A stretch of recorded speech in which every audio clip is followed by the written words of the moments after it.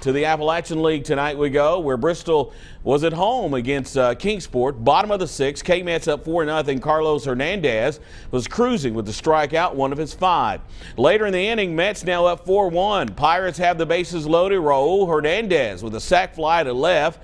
Matt DiOrio will score from third to make it 4-2. After an error as short, the bases are loaded again. Luis Perez will answer with a double to right.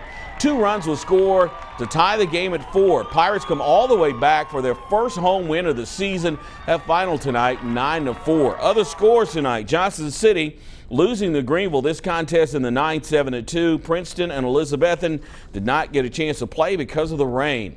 Now